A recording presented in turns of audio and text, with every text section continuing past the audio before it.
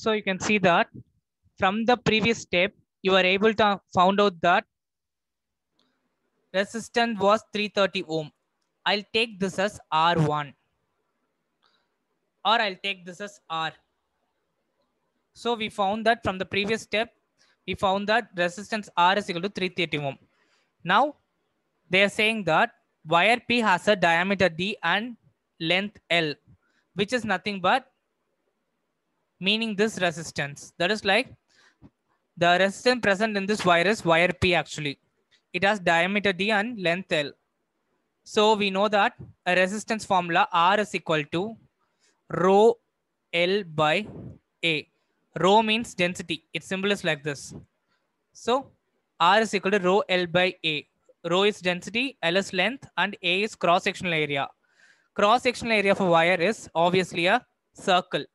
That is like in a wire, when you take the cross-sectional area, it will be obviously a circle. So area of circle is pi r square. But we know r is equal to diameter by 2. So I can write it as pi into d by 2 the whole square. I can write it as pi d square by 4. So this formula gets changed as rho L by pi d square by 4. I'll take this as 1. Now they are saying there is another wire Q. That is also same material as P. P and wire P and wire Q has same material, but diameter is 0.5 of D. That is like diameter of Q is 0.5 of D. I'll take it as D dash for Q. 0.5 of D. And the length is 5 times L dash. For Q, I'll take it as L dash. 5 times of length of P. We know R dash for Q as rho. That is also rho only. Because the thing is like they are made up of same material. So the density will be same. Rho into L dash by A dash. I can again write it as rho into L dash by same substituting like this pi D dash square by 4. Now we know what is D dash and L dash. I'm substituting it. Rho into, instead of L, phi L by pi into D dash square will be 0.5 D the whole square by 4. I can again write this as phi, I'll take it to the front. Phi rho L